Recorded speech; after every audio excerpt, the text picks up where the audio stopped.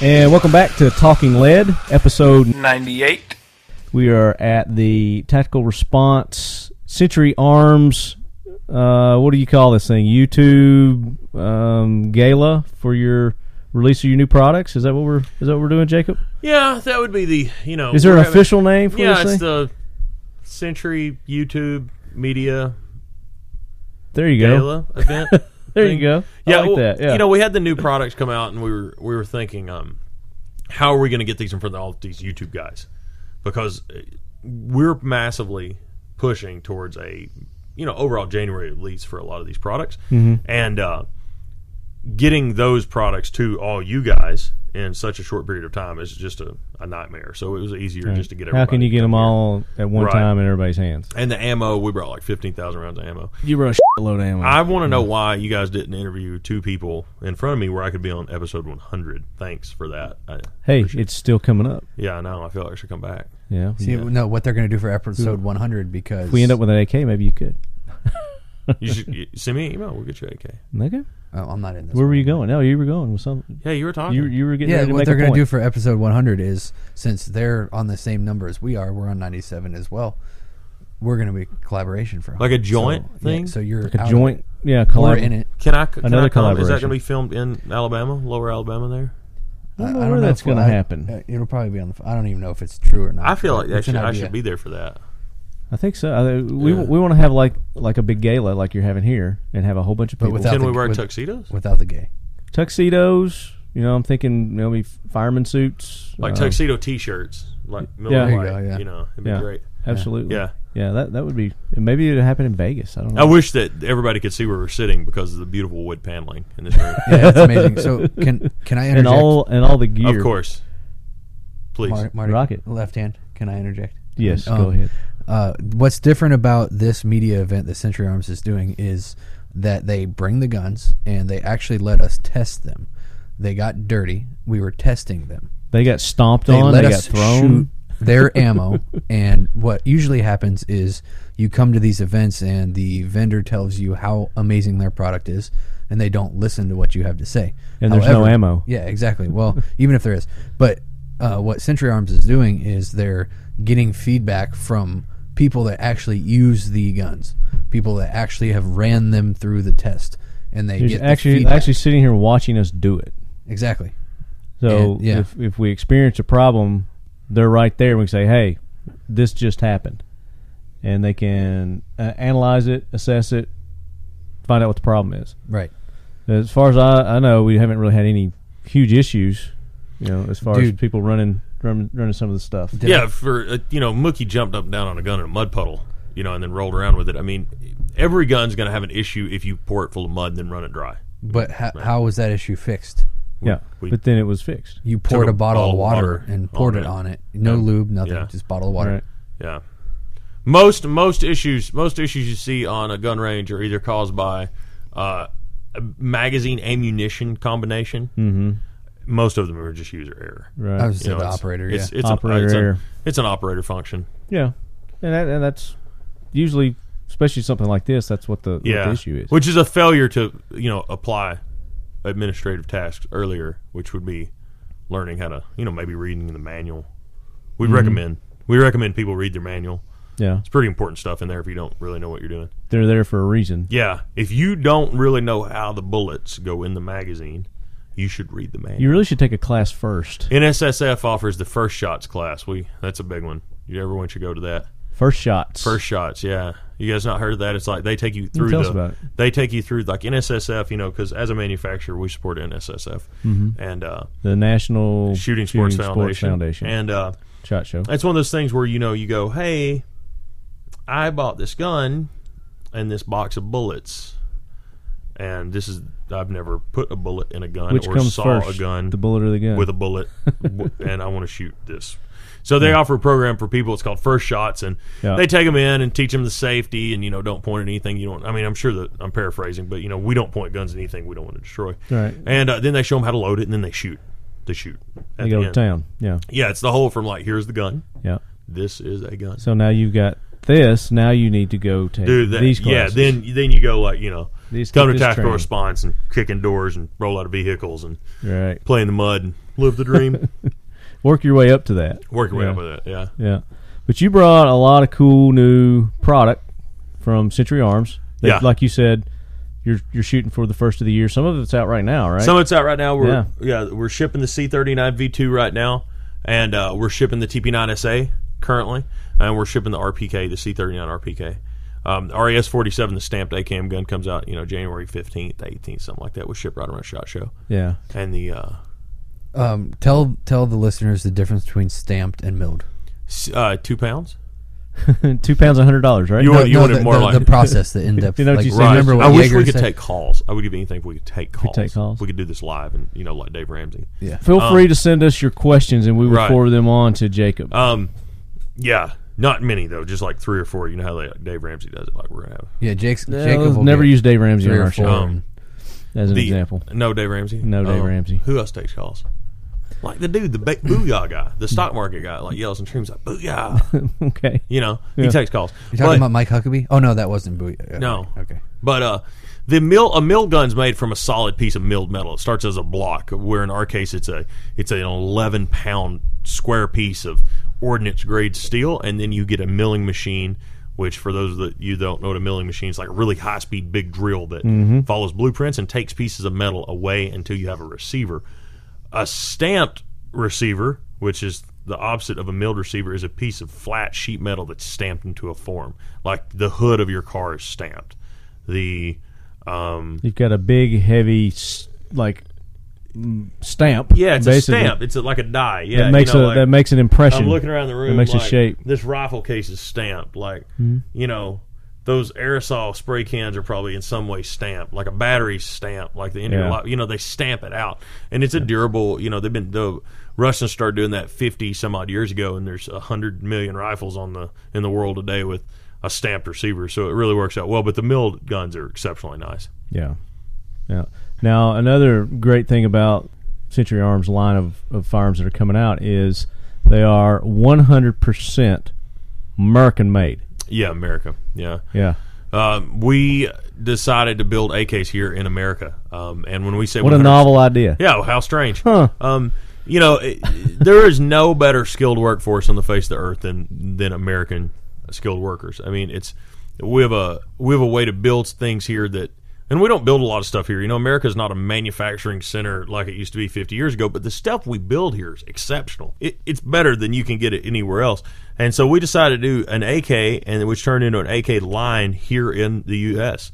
And when we do that, our C39 V2, the RPKs, the RES-47, they're all built, manufactured. The parts are all manufactured. The wood, the screws, the pins, the bolt carrier, the trigger group, everything's manufactured here in the United States.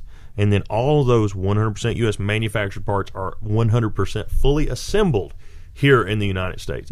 All of the assembly is done up in our facility in Vermont by a very heavily, veteran-filled workforce there in Right. Vermont. Yeah. Right.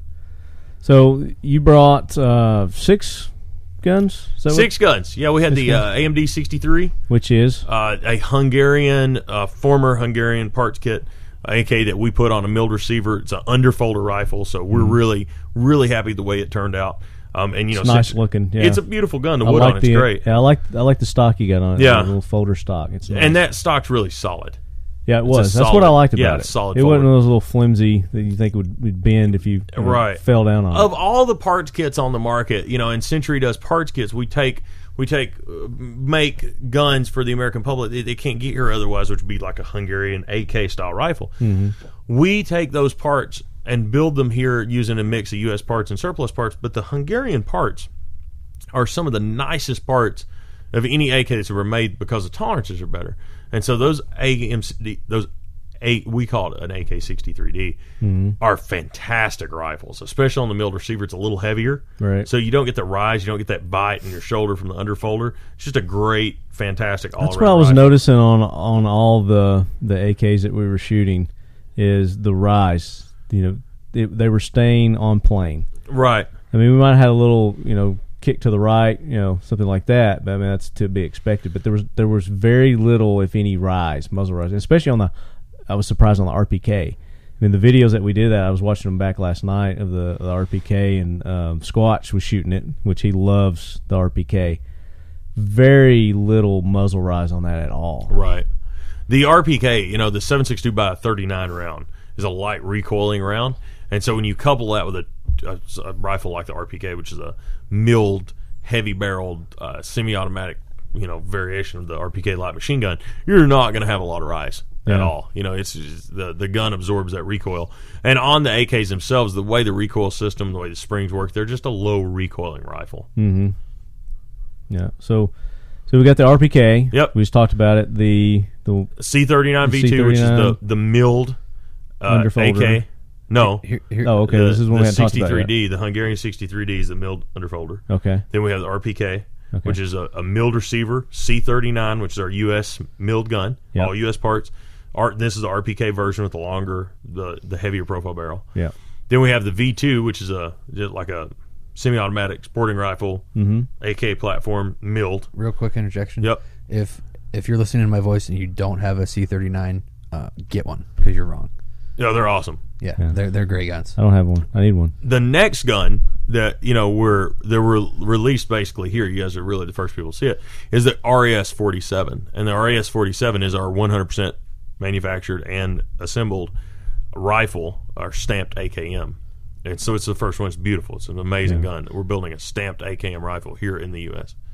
Now, all those have, you've got a new trigger in those, is that right? Yeah, all those I was rifles have the noting new that they Rack were- 1 trigger system. It was a really soft trigger for an AK. Yeah, it's fantastic. It doesn't have any kickback bite to it.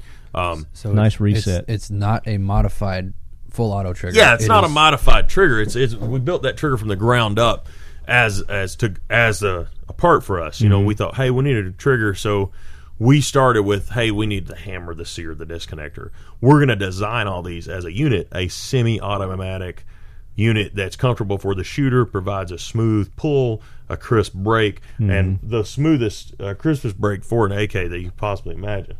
So in doing that, you created the Rack 1 trigger. Rack 1 trigger. The Red Army Standard Rack 1 trigger. It'll go in any of the stamped AKs on the market, regardless of the brand or not. It's an AKM trigger.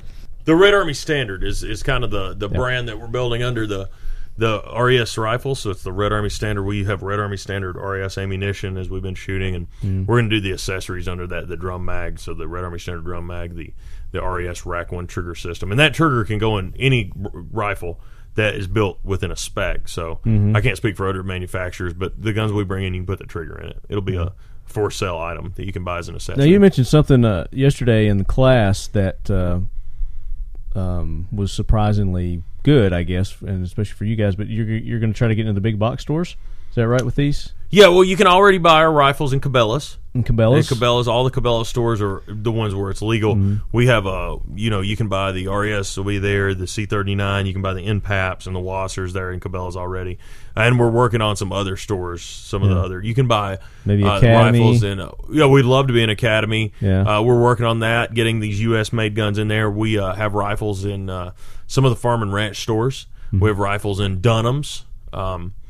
So some Not of the stores I'm familiar with, obviously. I know Dunham. Dunham's In is Tennessee. Midwest. Yeah, Dunham's up Midwest, Midwest. and so they're a pretty big outfit in the Midwest area. So we're in there, and they sell AKs for us, and so across Bass Pro Shop. We're not in Bass Pro Shop yet. You Yeah. know, they're very hunting oriented. They're a great store, but They very hunting carry oriented. they carry the freaking ARs and all the Yeah. Glocks and all that stuff too. I don't know why they wouldn't. So jump hopefully on you'll this be able too. to get the TP9SA. You should, if somebody wants a TP9SA and they shop at Bass Pro, they should go in So and talk about request the it.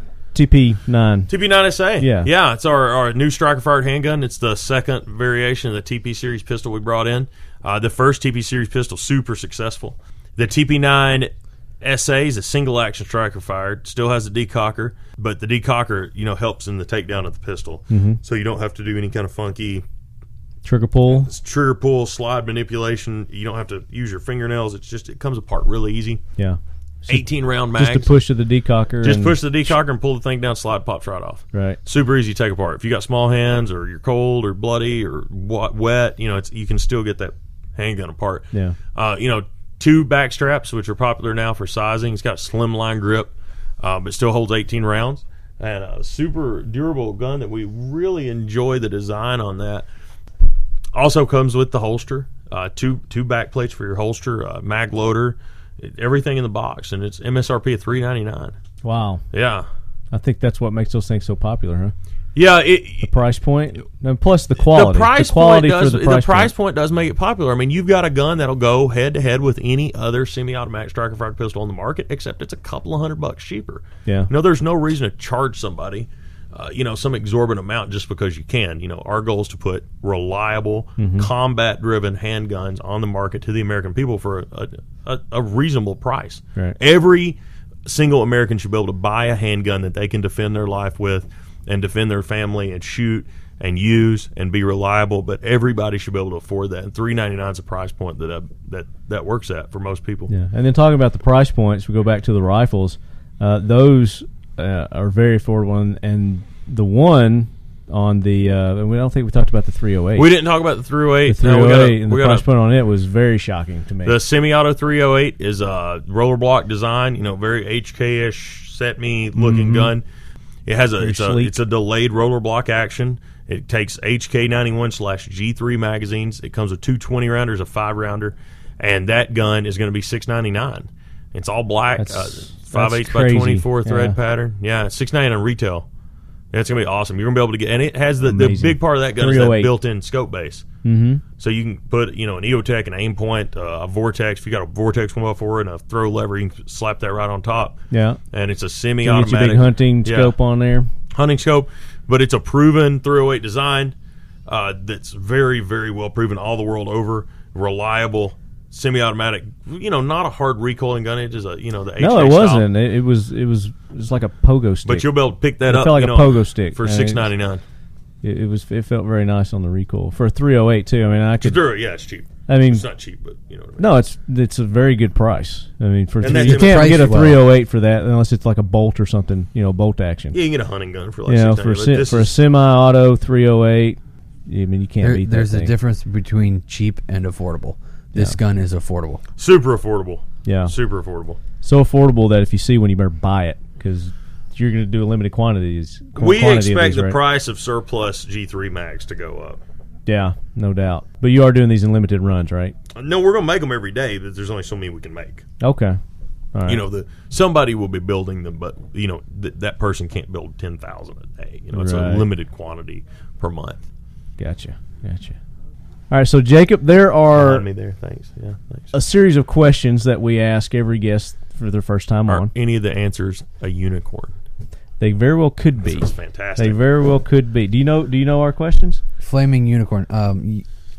The first one is unicorns aren't rainbows. That's where they come from. Yeah. Unicorn milk makes you happy and gun control existing, right? Yes. Anyway, how did you get into firearms? How did I get into firearms? My grandpa had had a bait and tackle store, Sonny's Bait and Tackle in Smithville, Tennessee, when I was a little boy. And if you ever fished on the circuits there in Tennessee, you'd have went in there. It was the only bait shop there, and big game checking station. And I grew up, all the deer coming in and shooting, and the counter full of Winchester ammunition. Back then, all hunting ammo was Winchester. Where did you say? In Smithville, Tennessee. Smithville, Tennessee. Yeah, big Smith Vegas, Center Hill Lake. I was born and reared in Sparta. Really? Tennessee. So you're a Spartan. Yeah. I'm a Spartan. My granddad bought all his trucks over at Ed Rogers. Ed Rogers. Yeah, Ed Rogers Chevrolet. Yeah. Bill Borf over there. Yeah, in Borf. We bought all our Dodges at Borf. Yeah. Yeah, I like them guys over there. Yeah, we probably know some of the same people. I'm sure we do. That's it. Yeah. And then we found out yesterday also that you are Blue Raider, Middle Tennessee State. Yeah. Yep. MTSU, baby. Yeah. Yeah. I was in a fraternity, so I think I had a better time than you did. I don't think so because I got to go to all the fraternities parties. But that's kind of how I got into it. She grew up in the country and everybody shot guns, and it was just a natural way of life. I mean, in Tennessee, every single person has a gun. And I didn't know people had gun safes. I didn't see a gun safe until I was an adult. Yeah, I didn't even there know were what guns that was. everywhere, and you just didn't touch them because our parents still they taught you took a belt to you, right? Yeah. And it was completely normal. That's the way it should be. But that's child abuse now. So that's what I've heard. It's kind of strange. Yeah. So that's kind of how I got into guns, and I showed up at Tactical Response one day when I was like 18, and it went from there. And so I just decided to I was going to be a commodities broker. I went to school for ag business. And I started working at Chris Barrett's gun store, the Outpost. Yeah. And we've had Chris on the show. Yep, and went working from Chris and worked for ammunition company and worked for some other manufacturers and landed at Century, and it's And the rest everything is else is a history. legend, man. You know, it's awesome. So you've got you did all this. You studied in school. You worked for all these companies. Did you ever have any military or law enforcement experience? I was a police dispatcher. Oh, Really? you were the Yeah. You were Farva. Yeah, so 911. So You this were is what Farva. happened. So I had a really good time in college. In Rutherford right? County? You No, were a police no, dispatcher? in DeKalb County. Oh, in DeKalb? And Okay. one time I went to college, and college decided my grades weren't up to par. College decided. Or they do that MTSU for- decided but that now- maybe I didn't What make the gives grade. them the right to Right, decide my grades. your grades? Yeah. So they told me that How dare they? they were going to give me a semester off. Real nice of them, right? I didn't Like have paid? to go up. No, I didn't get to pay. You're They- refunded? Actually, they might not have put it exactly like that. Oh, I got you. But I didn't get to go that semester, so I needed a job. So I was a police dispatcher, like 911, like what is your emergency? And this voice, So it tell us- soothed people. well, at least they didn't threaten to kick you out because of behavioral. No, I was never there to behave bad. One day, tell us the I got tell you the threatened to best get- story, the I best got- 911 stories that we were asking. Yeah, do we have time? Someone for that? called one day and asked to send a deputy to help birth their goat. They felt the goat was in labor, and they needed a deputy to come assist them. This is in Did you say, Smithfield. "I'll get them ladies right and I over"? sent them right I will out there. send There was a them right deputy. out There was a there. deputy working that kind of got on my nerves sometimes, so I sent him a deputy right out there to assist in that goat birthing. Get right on that. Yeah, get right on that. Yeah. So, what would you say the ratio is, or the average goat birthing is in Smithfield? Well, if a deputy For a comes deputy. on the scene, it's 100% success rate. Yeah. We're proud of that. Yeah. So no fatalities on. Oh, so you're the still baby representing deliveries. the PD. No, I didn't work there since I was a young man, but I think that was the only time a deputy had to go help birth a goat.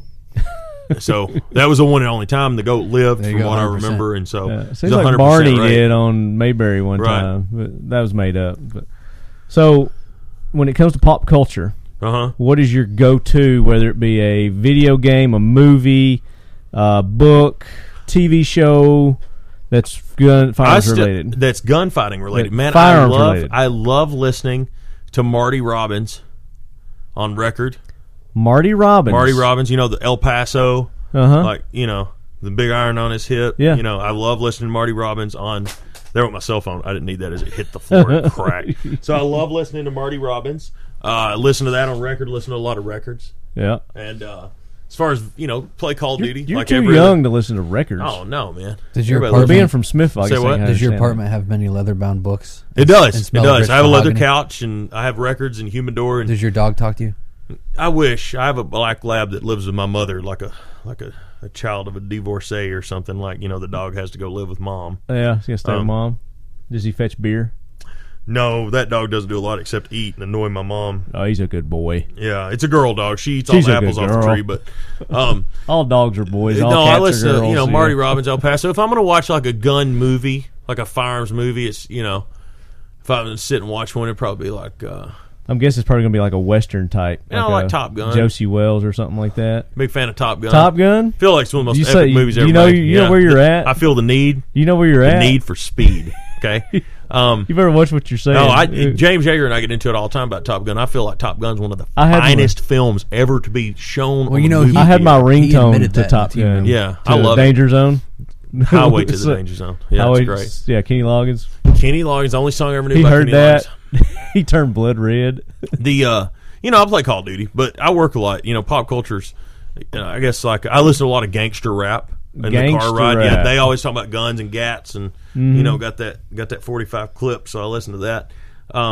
But no, I don't have a lot of time to play video games and stuff. I work too much. Arming America is a busy job. It is. You know, selling freedom is a 24/7 And commitment. it shouldn't be. It should be. We want people to like No, embrace. what I'm saying is it shouldn't be so hard to sell it. Lord Oh, of War. it's It should be a 24-hour sales it is a job. 24-hour Yes. job. Yeah. What's the other question? I feel like it's two. Do you own any guns that you are ashamed that you owned or have owned? Maybe just a little bit of you. Wouldn't want to Like admit even to your owning pinky? Or your little Are you one of those fingerprint? like, I never buy a gun, I'm not ashamed of? I love them all, man. You know, I had one of those. Good answer. I had one of those one of those 410 back when I don't know, I was like probably 16, 17 years old, something like that. One of those 410 Derringers of dubious quality. Yeah. That as I got older, I was like, questionable whether you really wanted to shoot whether a you want to 410 shoot through it. that or That not. 410 Derringer that, as you learned what metal production looked like, was cast. Mm-hmm. So it had to go along its merry way, and but there for a while, I toted a Bursa, and I loved it. Everybody like, you carry a Bursa? Man, that's a nice gun. It shoots every time, doesn't it? Shoots every time. Yeah, that's all that matters. Tried to buy a Show one time. Show. Yeah. 8mm LaBelle, and I was like, man, I can't buy a Show. Like, people come over and make fun of me, like, with this gun that since its inception in every history book says it doesn't work. Well, see, but the difference between you and just the name alone, I'll tell you. Show. The difference between you and a lot of people that carry guns is you don't carry it as a extension to your penis, so you don't care what it is. That's true because you know you're saying somebody asked you and they're like, what's your preference? You, without hesitation, you rock Bursa. Yeah, no, it annoys people. I carry guns at work. As long as I can put bullets in it, pull the trigger, and it goes bang every time I carry it. Now, obviously, now I carry TP9 to work for Century, but the thing is, it's a great gun. We don't sign up to work for the company like, oh, you must carry. Yeah. You can carry whatever you want to, and the TP9's a great gun. There's a lot of great guns out there as long as they go bang every time you pull the trigger. And to go bang every time you pull the trigger, you need to put 500 rounds through one. Mm-hmm. In a training class. Going to the range and popping 6 rounds through it and be like, oh yeah, that works real nice. Dude, this is how you figure out if a rep really believes in their gun. If you encounter a sales rep for a gun company and they're selling you a pistol, ask them if they are carrying that pistol right now on them. And if they say yes, then I would probably trust that gun. I have it on. I had 3 on yesterday. But now you can't always gauge that because the person that they're selling to, if they're a good I'm not going to say salesman, but if they're a good gun rep, they're going to analyze the person and what their needs are and what their personal needs are, and what that guy's carrying may not be what that person needs to be carrying. Right. Yeah, I don't sell pocket 380. I'm saying, but I understand what you're saying. Right. Yeah. Okay. I don't sell pocket 380. If you're like, hey, I want a single stack itty bitty 380, it'd be like, go get LCP or Bursa. Yeah. But no, there's a lot of good guns out there. As long as they go bang. Yeah. But I was an AK guy. I've been toting AKs for years. So when it was like go to work for Century, I was like, I had one. They didn't have to issue me one. I had. This year has been kind of my acclimation to the AK. It's the year of the AK, like year of the Dragon. Yeah. Up until I went to Colorado, I really hadn't had any experience with AKs. Never owned one. But I'm. I had a cousin that lived in a teepee in Colorado for like 7 years on the side of the road. Teepeeing? No, he lived in a teepee. In a teepee on the side of the road? Yeah, this white dude with a beard lived in a teepee. Is he from Smithville also? Yeah. How did he find his way to Colorado? I have no idea, but when you said Colorado, it brought that up. No, but it is the year of the AK. Everybody's AR'd out, man. AKs are the way to go. I'm still not AR'd out, but I'm getting more intrigued with the AK. So that's 3 questions. What's the other 2? No, that was more than 3. Oh. So the next one is, or was that 3? Next one is there a gun that you used to own that you wished you had back? Yes, it hurts my soul. What is it? There's 2 guns, actually. One was my first FAL built on an STG parts kit and an MBO receiver. It's a beautiful gun. Should never got rid of it. Missed that gun. Miss it to this day. It was a good gun. Why did you get rid of it? Man, I was like, I gotta get an AR. That's back when you couldn't really get an AR, and FALs were $350 a piece, and ARs were not. And so I found some idiot to trade me an AR. I've still got the AR. It's in its 9th or 10th reincarnation, but that's good.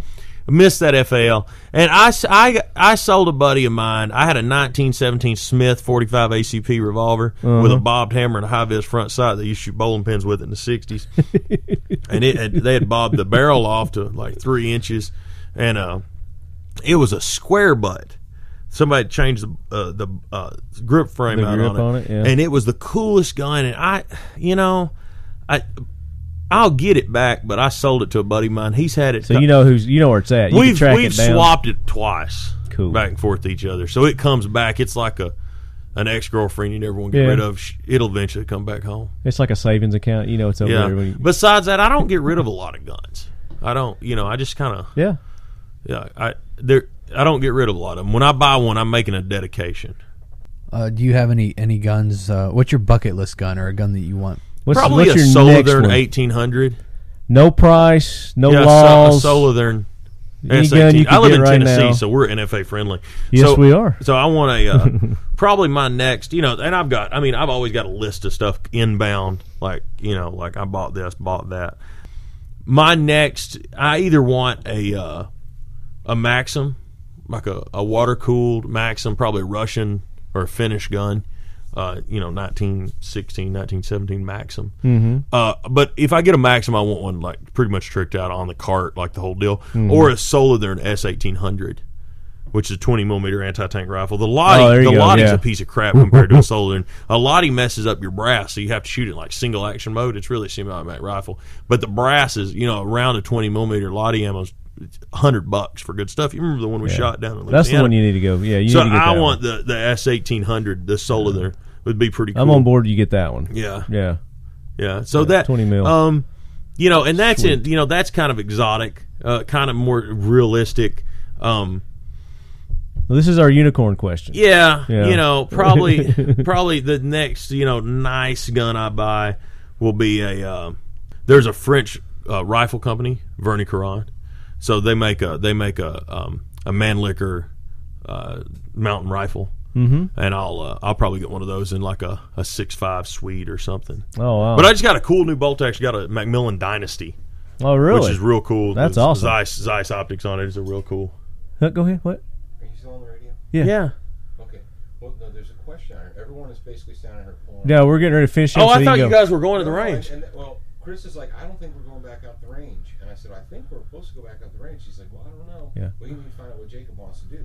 So the question that on everyone's tongue. If anybody wants to cut out, we're done. Right.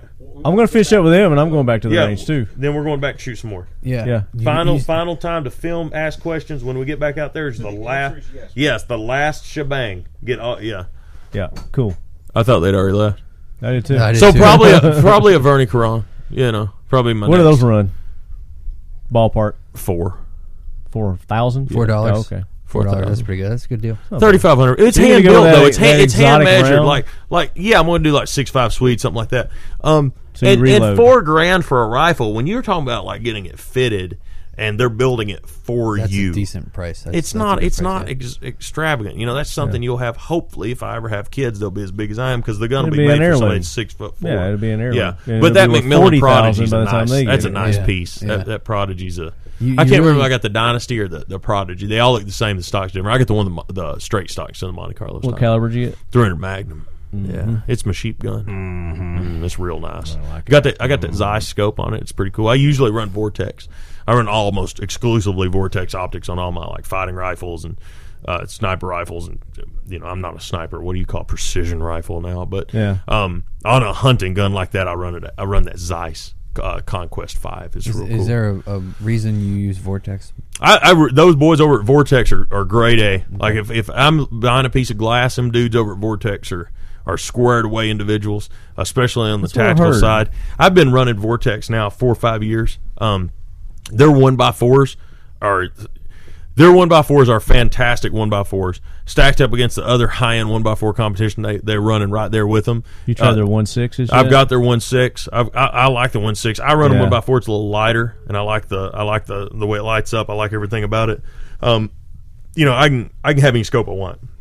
I've run Leupold, Schmidt-Bender, all that, and I run a Vortex. I like it. I like them guys. Seamus over there's a great guy, and their optics are fantastic. I've run it on everything I own. You'll have to introduce us. Yeah, we'll introduce you. Yeah. But they're tactical optics.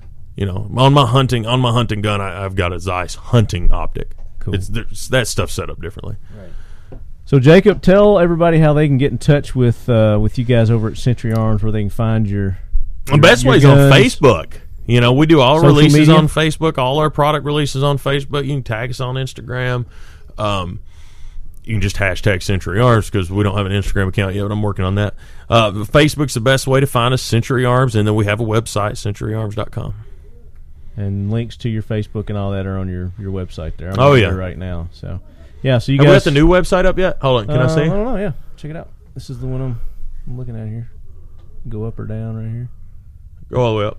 Nope, new website's not up yet. We've got a new website coming out before shop, but Okay. you go to Facebook, centuryarms.com. There you go, guys. Check them out. Jacob, we appreciate you being on. Thanks. We All right. appreciate it. And Thank you. we're going to be doing more with these guys in the future. So Sweet. be Have a ready, good one. lead heads.